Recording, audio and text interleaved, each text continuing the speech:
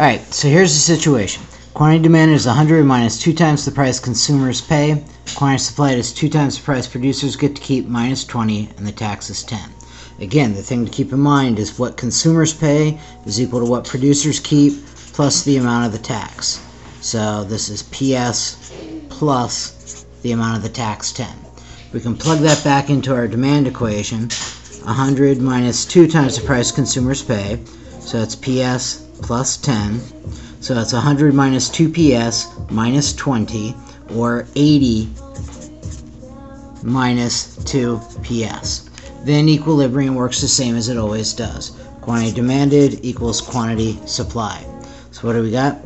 80 minus 2 PS is equal to 2 times the price producers get to keep minus 20. Take the 20 to the other side. 100 minus 2 PS equals 2 PS. Take your 2 PS to the other side.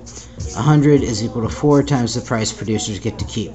Divide each side by 4. Price producers get to keep is 100 divided by 4, or 25. What do consumers pay? Well, they pay $25 goes to the producers, $10 goes to the government. Consumers pay $35 in total. So let's double check, get our quantities. Quantity supplied, producers have 2 times the price they get to keep minus 20. 2 times 25 minus 20, or 30. How about consumers? Quantity demanded, 100 minus 2 times the price consumers actually pay. So that's 100 minus 2 times 35. It's 100 minus 70, 30. And again, what demand is equal to the quantity supplied. That's how we know we're in equilibrium. And that is how you go through and you solve for the price producers pay, get to keep, price consumers pay, and quantity with the tax.